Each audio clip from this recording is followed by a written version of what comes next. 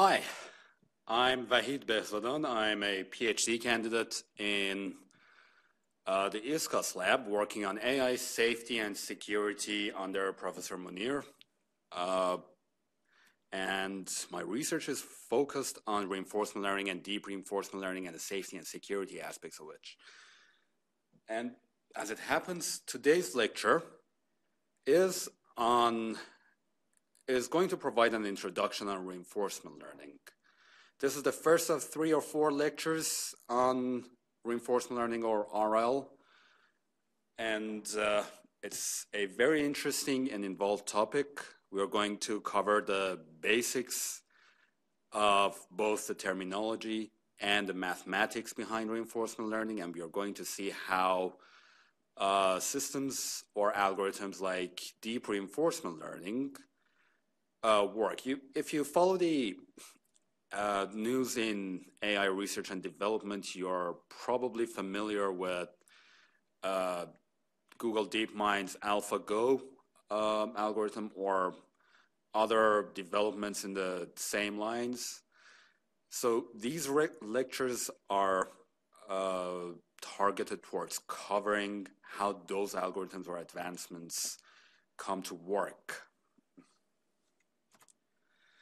So far, this lecture has covered supervised learning, which is the type of learning where you have a set of data points and you have the correct labels for those data points. Like if you want to train a model to recognize pictures of cats from pictures of dogs, you can create a training set which has pictures of cat labeled as cat and pictures of dogs labeled as dogs, and you feed it to your model whose objective is to learn a function that maps from the input data to the correct label. Examples of supervised learning are, well, classification, regression analysis, object detection, face recognition, semantic segmentation, image captioning, and there are a lot of different examples.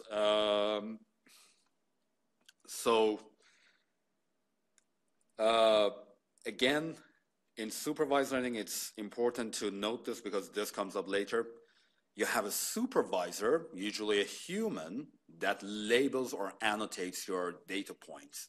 And the objective is to approximate a function or learn a function that best maps from input data or data points to the label.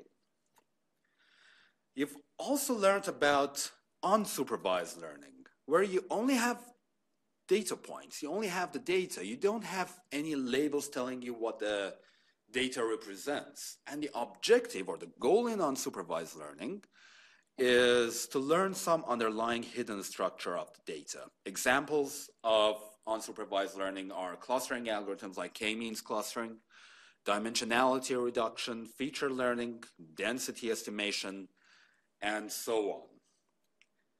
But as it happens, there's a third class of machine learning algorithms called reinforcement learning, or RL. Reinforcement learning is concerned with the problems where an agent is interacting with the environment, which provides some numeric reward signals, some measurable or quantifiable reward signals. Real-life examples of reinforcement learning, well, for those of us who have pets, you know, when you're training your pet to behave in a certain way, you give it a treat.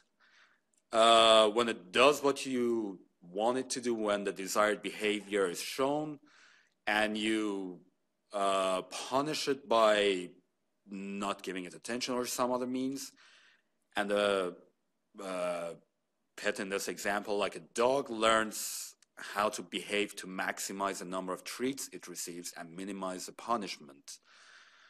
Reinforcement learning has many different facets or dimensions which is being utilized in different fields, like in engineering, particularly in electrical engineering or robotics or mechanical engineering. The field of optimal control is very close to reinforcement learning. Then there is in neuroscience, where huge studies have been performed on showing how the dopamine system performs the exact same or emulates the exact same mechanism by providing more dopamine or producing more dopamine when something useful happens or something desired happens, and producing less dopamine when something undesired happens. It is important to note that the goal of the reinforcement learning process, or reinforcement learning mechanism in general, is to learn how to take actions in order to maximize reward. In the domain of artificial intelligence, one of the good benchmarks of reinforcement learning, or more specifically deep reinforcement learning, which we'll cover in the last two lectures, is playing or learning to play Atari games. We'll talk about this in more details in a few slides. So I said that reinforcement learning is a different class of machine learning, but that doesn't mean that reinforcement learning is mutually exclusive. So there are things in common or techniques in common between reinforcement learning and supervised learning. An example is inverse reinforcement learning, or some argue that imitation learning can also be seen as supervised reinforcement learning. That argument is, well, questionable. There are debates going on that. Same is true with unsupervised learning and supervised learning. We have the domain of semi-supervised learning, where some data points are labeled, but not all of them. So clustering algorithms are used to cluster points which are closer to a certain label point together, and then run a supervised learning algorithm to train a model. Now that we know what the general topic of the day is, let's see what we're going to talk about today.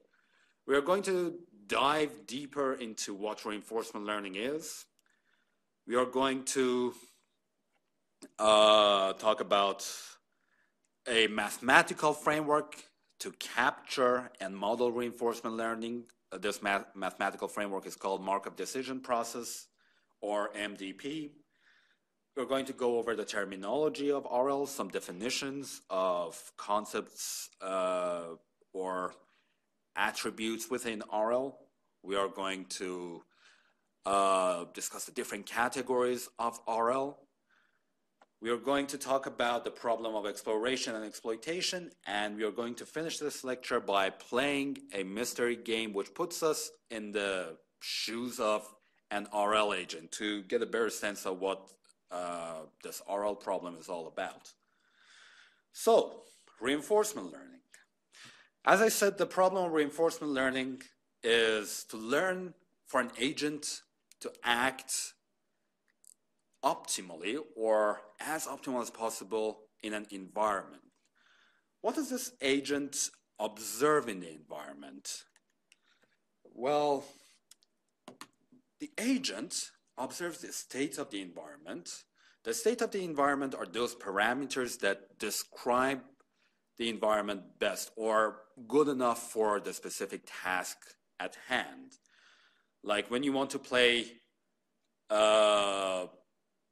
chess, where each piece is in the chess grid is the state of that game. I must note that what the agent observes is not always the complete a complete view of the state. So there are cases where a complete view is not available or is noisy. In those cases, there's a difference between the state and observation, but for the duration of these lectures on reinforcement learning, we are going to assume that the agent observes everything from the environment. So the state is the same as the observation of the state. Well, then the agent somehow decides to perform an action within the environment. That somehow, that methodology to select the action is going to be learned via reinforcement learning. When that action is performed, the environment provides a reward in a quantifiable manner. And we'll talk about this reward signal more, but it's important to note that this reward signal is a scalar value. It's a number. What else is available after the action is performed by the agent? It's a next state, or the state that has resulted from performing the action of the agent's action. So let's talk about what makes reinforcement learning different from other machine learning paradigms like supervised learning and unsupervised learning. First of all, there's no supervisor. There's no human annotator telling the agent that what it's doing, whether what it's doing is right or wrong, or whether what it's doing is good or is desired or undesired. It only receives a reward signal, like that treat that you give a dog when it does something good is a reward signal, but you have to note that this feedback signal, this reward signal, can be delayed. It's not necessarily instantaneous. When you play the game of chess, you don't really know whether the action that you've performed is good or bad. You don't know whether the move of, I don't know, playing or taking the pawn two spaces forward, or starting with another movement is good or bad until the end of the game. So the reward signal in playing chess, the ultimate or high-level reward signal in playing chess, is winning or losing the game. That's how the feedback can be delayed. It is important to notice also that we're talking about sequential decision-making. We're talking about making decisions over time, not just a single decision. The objective is to maximize, or in the example we talked about playing chess, the objective is to win the game. So you have to make a sequence of decisions over time as the state of the environment changes. So the data is not IID. And if you recall, IID stands for independent and identically distributed. Why is it not IID? Well, for starters, because the actions performed by our RL agent affects the subsequent data that it receives. So there is a correlation between action state or next state or the previous state. Some examples of RL problems. A very basic one is this cart pull problem, where the objective is to balance the pole on top of a movable cart. What are the state parameters or the variables that describe the states? One is the angle of this pole, another is angular speed, position, horizontal velocity. What is the space of available actions? It's available actions is the action that the agent can perform is the horizontal force applied on the cart. And what's the reward? It's 1 at each time step if the pole is upright. Another example is robot locomotion. Remember how human children learn to walk. They start from crawling and then learning to stand and then walking onwards. If you apply RL, and particularly deep RL, it is possible to teach an artificial agent, be it a robot or just a simulated physical entity with joints, how to walk or how to move around using its joints or by manipulating its joints. So the example that is shown in the slide is from a simulation or training performed in a physics simulator called Mojoko. In the example on our left, you see a human skeleton with, if I recall correctly, 56 joints. And the objective there is to make the robot or this skeleton to move forward. What are the state variables here? Angle and position of the joints.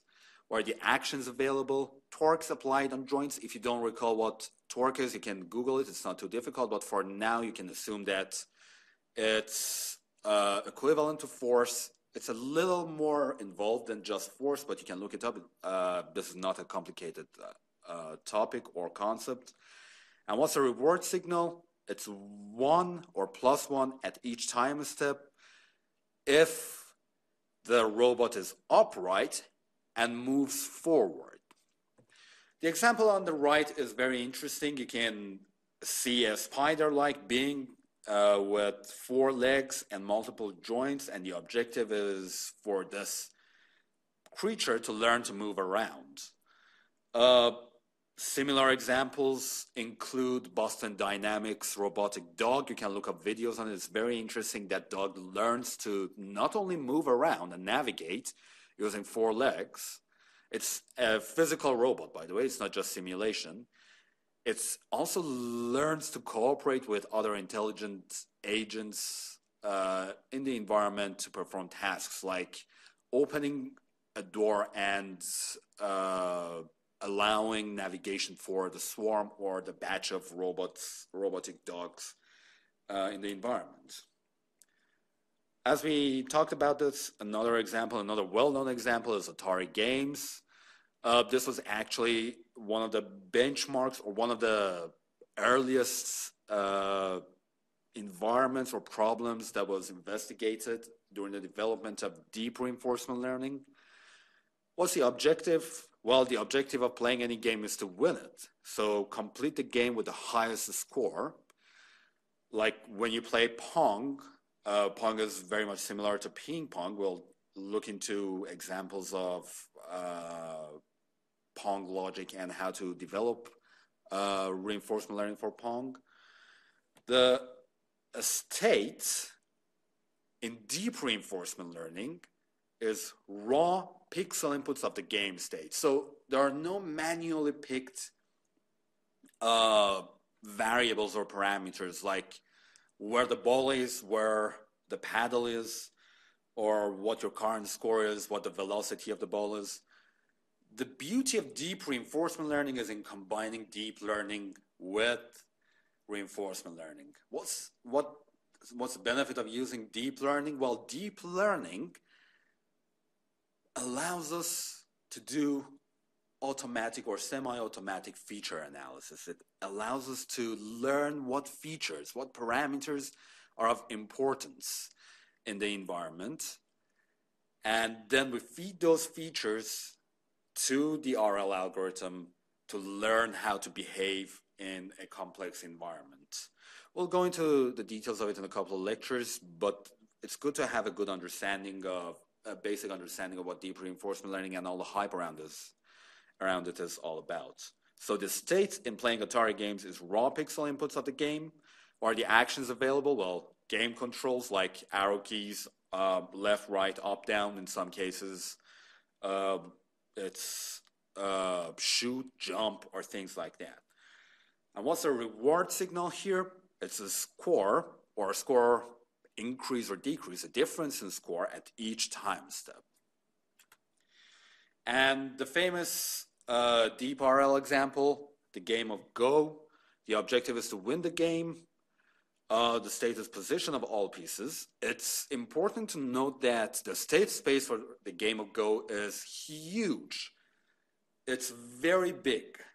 And some in the computational AI domain used to think of it as an example of practically infinitely large state space. But DeepMind's AlphaGo algorithm managed to capture how humans or how natural intelligence learns to play the game, given that they don't have complete information of all possible states, as opposed to chess. What are the actions available? Where to put the next piece down? And what's the reward signal? This is a very good example of delayed reward signal.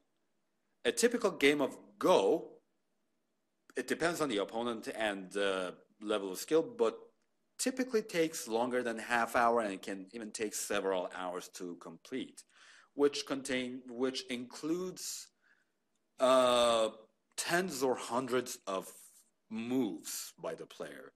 So the reward signal is 1 if the agent wins at the end of the game, or 0 otherwise. You can see how delayed this reward signal can be. So how can we mathematically formalize a RL problem? We've already seen that we've already seen a set of parameters involved in RL. One of them is current and the next state of the environment. Another is the action that the agent takes to interact with the environment or change the state of the environment. And another is the reward signal. Turns out that Markov decision processes, or MDPs, are very well suited to this RL setting. So Markov decision processes are based on the assumption of Markovian property. What's Markovian property? Markovian property tells you that the current state of the environment, or the current state of the system that you are analyzing, completely characterizes the state of the world. And there are implications of this. One implication is the next state of the environment only depends on the previous state, not the states before. Like when you play chess, the next state of the environment depends on the previous state, which is where each piece is, plus the action taken. Is this Markovian property universal? Can it characterize everything that we see in the universe? Some argue that that's not the case. The universe is not necessarily always Markovian. Those who bring this argument into the domain of RL research sometimes mention autonomous navigation as a non-Markovian system. There's another argument against this that says if you define the meaning of a state properly or accordingly, any system in the universe can be transferred or transformed into a Markovian system. So now that we know what the Markov property is and what Markovian systems are, let us define the MDP, or Markov decision process. And MDP is defined by a tuple of 5 variables: capital S, capital A, capital R, capital P, and gamma. What's S? S is the set of all possible states. Like in the game of chess, it's a set of all possible configurations of pieces on the chessboard. A is a set of possible actions. What are the actions that are possible at any given state? Like when you start a game of chess for white, it's moving pawns forward, or starting with other pieces. Or horses. That's the state of possible actions given the initial configuration of a chessboard. R is a distribution, or a function, depends on whether you're talking about a stochastic system or a deterministic system. It's a function of reward given by the state action pair. So you're in a given state S, and you take action A, there's a reward or instantaneous reward associated with taking action A at state S. We'll go into the details of R later on. Another important parameter in MDP is P, or the transition probability. Transition probability tells us what is the probability of ending up in state ST plus 1 if you take action AT at state ST. In stochastic systems, in deterministic systems, whenever you take action AT at state ST, you always end up at state ST plus 1. But in stochastic systems, you may end up at state st plus 1 with probability like 80%, and 20% of the time you'll end up at another state, S prime t plus 1. So it's also got a very interesting parallel in physics, which is called dynamics. So P describes the physics or the dynamics of the system or the environment. And gamma is a discount factor, and gamma is a value between 0 and 1, and it determines how useful or how important we think future states are, or rewards or states in future are. The further we go into the future in our predictive model of the future, the action may become less important. We'll go into the mathematical details of gamma probably in the next lecture, but just to give you an example, you know that if you if you're trading or if you're selling something, if someone gives you the purchase price right now, it's a lot more important to you than if that someone was to give it to you in a week. You want to make sure that you get the money now, because a lot can happen between now and a week from now, and the buyer, the client may decide to change their mind. This gamma, in some sense, talks about the certainty of receiving the reward, but there's more to it when we'll talk about it mostly in the next lecture. So, to review the RL problem within this MDP framework, let's say at time step t0, RL samples the state of the environment or the initial state of the environment S0 by observing it.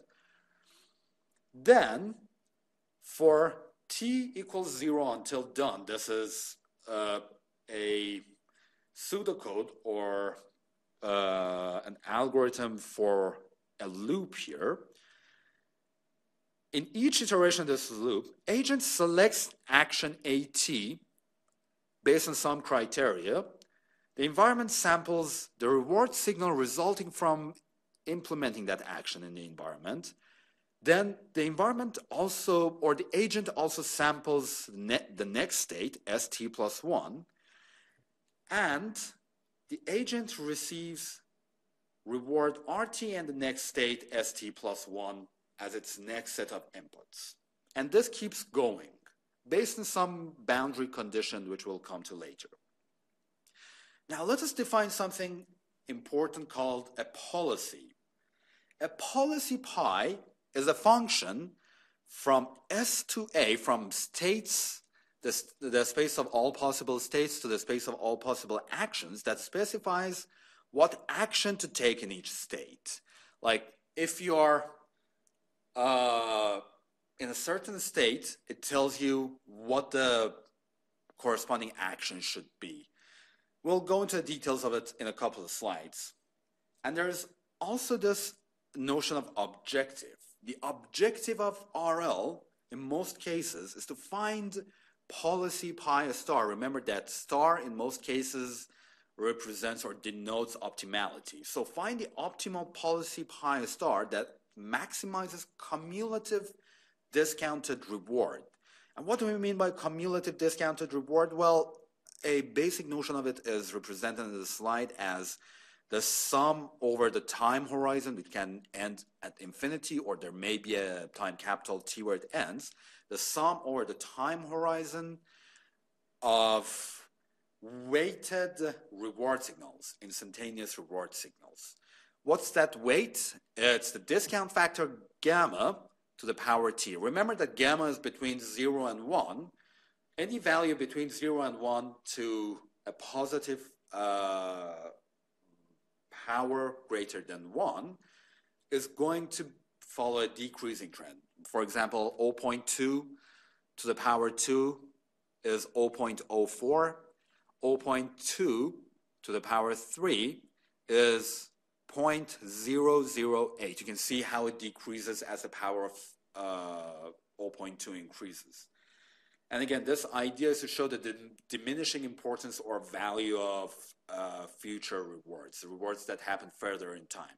We'll talk about the details of this, but for now we just want to learn the basics or the general overview of what cumulative discounted reward is. Now, let's talk more about rewards or instantaneous rewards. A reward RT is a scalar feedback signal. It indicates how well the agent is doing at time step t. So again, it's instantaneous, it's not cumulative. And the agent's job is to maximize a cumulative reward. Now, it's of particular importance to know about the basis or the basic assumption, the fundamental assumption of RL with respect to rewards. The reward hypothesis says that all goals can be described by the maximization of expected cumulative reward. Is that necessarily true? Well, you can think about this. You can come up with your own examples and see whether that's necessarily true or not. Many believe that a scalar value is not necessarily the best way to put it, but there are usually ways of mapping different dimensions of reward into a single number. Like in the utilitarian point of view, the objective is to maximize joy and to minimize suffering. So suffering is negative reward, joy is positive reward. Like an example is, I want to finish a paper tonight, but the deadline is tonight. If I don't finish the paper, I will miss the deadline and miss this opportunity to publish the paper. But at the same time, I'm very tired and I would very much like to sleep. If I decide to sleep, I will gain some positive reward by the joy that sleeping brings.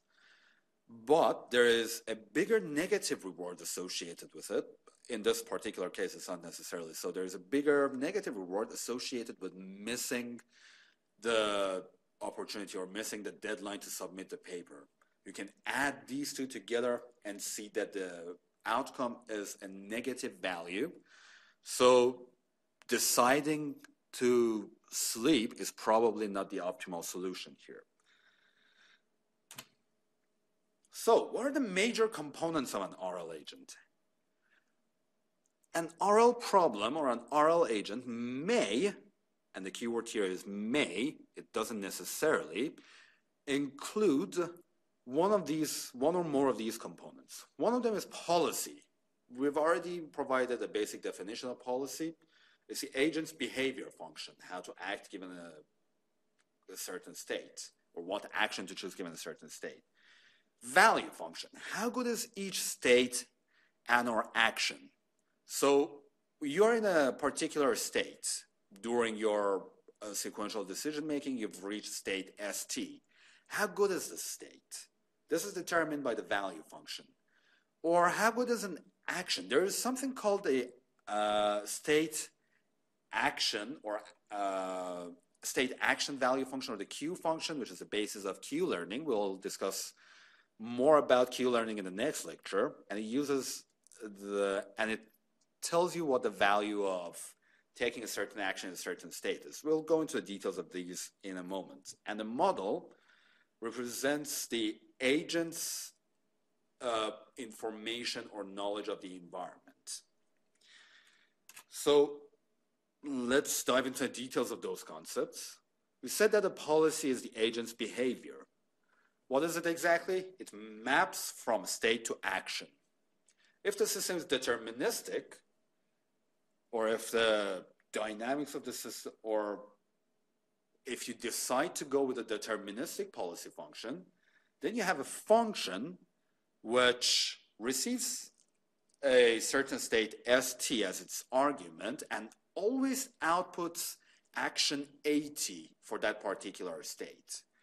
So that's what determinism means. The deterministic policy outputs the same action for a certain state at any given time. But policies can also be stochastic. So in stochastic policies, we have a probability distribution. We say that if state ST is presented to the policy function, with probability P, action A may take place. And with probability P prime, action A prime may take place, and so on. So there is a difference between deterministic policy and a stochastic policy. A value function, a state value function in particular, is a prediction of future reward. It's used to evaluate the goodness or badness of states. Remember, we are talking about state value functions, not action value functions and not state action value functions. So it can be represented simply with the equation provided in the slide.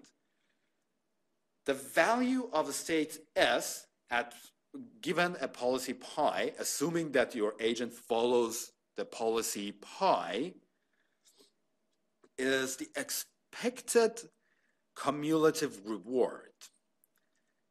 What's expected with this E sign here? This represents expectation, and expectation is essentially weighted average. You can look it up. It's a simple statistical operator, and all it means is weighted average. Expected cumulative reward given policy pi if state ST, or the initial state, is S. We'll go into more details of this in the next lecture, but for now, let's assume that it tells us what would be the maximum reward possible, or the reward possible if you follow policy pi through the time horizon starting from state S. Model. The model predicts what the environment will do next. Remember the concept of transition probability, or the dynamics or the physics of the environment? This is what a model tells you. The model predicts the next state, or P predicts the next state. If you are in state S and you perform action A, what is the probability of getting to state S prime? That's what transition probability, or P, predicts for you. And R predicts the next immediate reward. What is going to be, this is a predictive perspective, what is going to be the obtained reward if I take action A in state S, getting to some state S prime? So a model is a combination of transition probability prediction P and immediate reward prediction R. Another important discussion in RL is the difference between learning and planning. I believe that in the first lecture of this course, Dr. Shu has given you a description of planning problems within machine learning. So a planning problem is where you have a model of the environment. You know the P and R, you know the transition probabilities, and you know the reward predictions. Then the agent performs computations with its model without any external interaction. There is no need for the agent to interact with the environment to learn about the model. It already knows the model, so it has to find a trajectory within that model and states to improve its policy. Examples are deliberation, reasoning, introspection, pondering, thought search. So what we do in our brain when we want to decide what to do in a certain state is planning. We have an estimate of the model of the environment. Like when we want to play chess, we know the rules of chess. We know, and we have an estimate of what the opponent is going to do or what can happen next. And what we do in our brain when we decide or trying to decide what to do next is planning. But in reinforcement learning, the environment is initially unknown.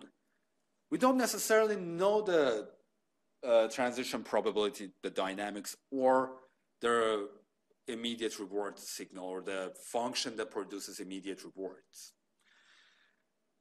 So the agent has to interact with the environment to learn about the dynamics, to learn about transition probabilities, to learn about rewards, and then based on its experiences in the world, the agent improves its policy.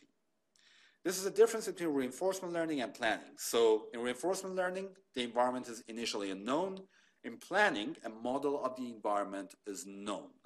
And remember, a model is the tuple of P and R, transition probabilities and instantaneous rewards. So now that we know that the agent, an RL agent, has to interact with the environment to learn about how to best act in that environment, you have to talk about exploration versus exploitation. Reinforcement learning in the very beginning is like trial and error. So at the very beginning of an RL training process, the RL agent doesn't know anything about the environment. It has a high-level objective that it has to maximize towards, but it doesn't know how to do that. It doesn't know how the environment works. Like when a deep RL, a DQN agent, which we'll talk about later, wants to learn how to play the game of Pong, it doesn't know the rules of Pong. It doesn't know what each control action results or what changes in the state of the environment results from taking a certain control action. It doesn't know what the relationship between rewards and actions and states is. So the agent should discover a good policy through trial and error. This trial and error is called exploration. And the idea for a good exploration mechanism, not always doing random things, is to explore with decreasing randomness such that you don't lose too much reward along the way while you're learning how to interact with the environment. Exploration finds more information about the environment. You explore different dynamics or reactions to your actions from the environment. And exploitation exploits known information to maximize. So we'll see in the game that we'll play towards the end of this lecture, when you learn what a certain control action results into, you'll use that knowledge to maximize, you'll exploit that knowledge to maximize receiving rewards. It is usually important to explore as well as exploit, but there's got to be some sort of balance between exploration and exploitation. You can't explore all the way to the end of the agent's life. So as I said, there's got to be a way to control how much randomness you employ and how or when do you exploit the information or the knowledge collected through exploration. This is a huge topic of research, and this is a very well-known problem within the RL domain. We'll talk more about this in the future lectures. Some examples of exploration and exploitation, like restaurant selection is a good example. Exploitation is when you don't want to try something new and you just go to your favorite restaurant. Exploration is trying a new restaurant. Like when I first came to Manhattan, I knew Burger King, McDonald's, or Texas Roadhouse, places like that. But if I wanted to find a better restaurant, or if I wanted to explore new food, I would try a new restaurant. That's exploration within the space of finding a restaurant problem. Another good example is oil drilling. So oil companies or oil drilling companies usually explore the seabed or wherever else that there may be oil to find a good reservoir of oil. They drill at different locations until they find a good place to put a permanent drilling station on. Exploitation is to drill at the best known location, like through geological analysis and through satellite imaging and things like that. They found out where the best location is, or the best known location is, and that's where they set camp and drill over there. And there are different examples of exploration and exploitation. You can think about examples of your own, like navigating in a new environment can also be a good example of exploration and exploitation. I want you to think about how the balance between exploration and exploitation develops when you move into a new environment, like when you move to Manhattan and you want to learn how to navigate from your home to the department and other places on campus, and so on. Now let's categorize RL agents. We talked about the general objective of RL, maximizing cumulative reward. So intuitively, we think that the only way to do that is to learn an optimal policy function. Learn the policy function that tells us the best action to take given any state. That kind of reinforcement learning is called policy-based reinforcement learning, but it's not the only way you can go about solving an RL problem or training an RL agent. Another way is to forget about explicitly optimizing the policy function and capturing it implicitly within value functions. So value iteration or value-based RL agents try to optimize the value function, either the state value function or action value function or state action value function. Remember, we called it the Q function. So Q learning is a value-based RL algorithm. There are policy-based RL algorithms like policy iteration. We'll talk about those in the next lecture. And the third class in the same classification framework is actor-critic, where you have one policy-based optimizer and one value-based optimizer, and we try to balance the two. Those two compete with each other to get the best solution out. Another way to categorize RL agents is based on whether they use a model or not. So again, intuitively, we think that if we have a model of the environment, if we know the dynamics of the environment, and we know what the reward function is like, we are best off. We will be easily able to, learn an optimal policy or learn what the best sequence of actions should be to maximize cumulative reward. That's not the case. When you have a model, or when you learn a model to interact with the environment, remember, if you have a model, you're solving a planning problem. If you don't have a model, but you learn a model of the environment, you learn the transition dynamics and the reward function based on exploration, you are solving a model-based RL problem, but that's not the only way. You can go with a model-free approach, which doesn't necessarily have access to a model or doesn't learn a model of the environment throughout the training process. It's more like going with gut feelings. So when you play, if you go to a casino and play roulette, you don't necessarily know the physics of the ball that goes around the environment, or when the RL agent starts to play Pong, it doesn't necessarily have to learn the rules of Pong or the physics of the ball movement or the ball bouncing back from the paddle and such.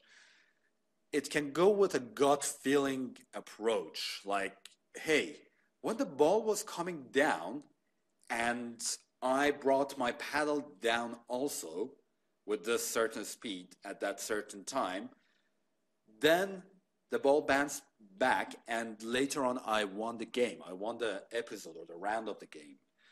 This is model-free reinforcement learning, where the agent doesn't learn a explicit model of the environment. And remember, model is transition probability and reward function.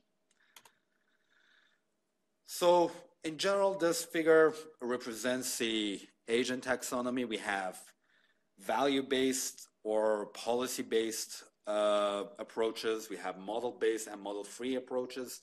And there are, of course, overlapping algorithms or algorithms that fall within the overlap of two or more of these different classes. Now, let's play a game, an unknown game. So this is a game for which we don't know the rules and we don't know what the reward function looks like. So this is an RL problem.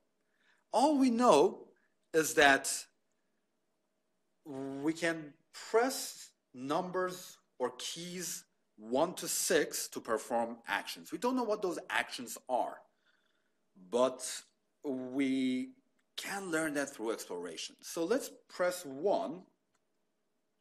Nothing happened. Let's press 2. That blue square went to or moved to the left cell. Let's press 2 again. So 2 probably means move left. Let's press 3. It moved right. Let's move 3 again, right. So 3 probably means moving right. Let's press 4. Nothing happened. Interesting. Let's press 4 again. Nothing happened again. So let's press 3, then 4. Nothing happened. What about 5? 5 is down then, probably. Let's give it another try. Down. So 5 is down. Do we know what up is? Since we have some background information about how these sort of games move, we know that if we have a left and we have a right and we have a down, there's probably going to be an up as well. But this is based on transferring our knowledge in other domains into this problem. We don't necessarily know that, or the RL agent, typical RL agents, don't have access to that information. So they have to explore more to learn that. But let's see. So 5 is down, 4 does nothing, 3 is right, 2 is left, and 1 is up. So why did 1 not go up when we started? So remember, when we started, we were here, and when we pressed 1, nothing happened. It's because probably those black cells represent walls which we cannot move into or move past. So just in the interest of time, I, as a human being, by transferring knowledge from other domains, assume that I somehow have to get this blue square to the blue circle. So let's do that. I did 3, 3 to go right, or was it, yeah. And now I have to go down, which is 5. Okay, now I'm here. What can I do now? I receive no reward signals. Let's explore a bit more. What happens if I press 6? 6 gave me a +1 reward signal. Let's go, let's explore a bit. So 6 probably means picking up the circle. Now, again, transferring knowledge from other domains or previous experiences outside the domain of this particular game, I assume that maybe the objective of the game is to get that blue circle to the bigger blue square in the corner. So let's try to do that. Let's go down. Down was 5, 5, and then right, 3, 3. Okay, I received a +1, but the game is not over. There's one control that I haven't used yet, and that I believe is 4. let's see what happens when I press 4.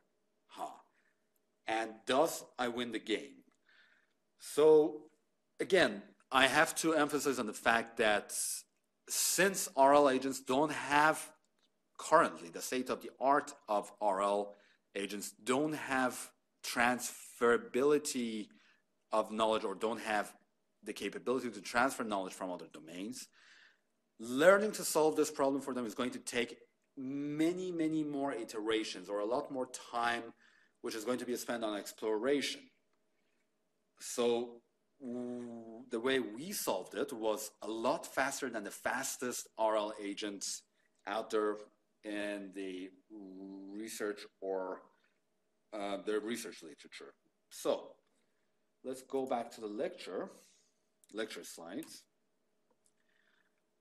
We're done with the material we wanted to cover for today. Next time, we're going to talk about how to solve MDPs, how to actually implement an RL agent. We're going to talk about exact and approximate solutions to MDPs or RL problems. We are going to introduce Bellman equation and dynamic programming and talk about how it relates to solving MDPs. We talk about value iteration and policy iteration algorithms. We talk about Q-learning as an instance of value iteration algorithms. And probably in the third lecture, we'll start our discussion on deep reinforcement learning. So for next time, which is going to be Wednesday, you have a reading assignment. It's from the book Reinforcement Learning, 2nd edition, from Sutton. It's available online and it's open source, at least the preprint is open source. If you Google Reinforcement Learning Sutton, the first link is going to be the latest preprint revision. I think the latest revision is from a week ago. It's live. It's, well, the authors of that book are correcting errors right now, but the bone and the meat of the material is already there. And I expect you to study as much of the chapters 1 to 3 as possible before our next lecture on Wednesday. If you have any problems, my contact information should be on the first slide. My email is behzadan@gmail.com or behzadan@ksu.edu. Just shoot me your emails, or you can post your questions on the Canvas website, Canvas module. And I believe that's it. Thank you very much, and until next Wednesday.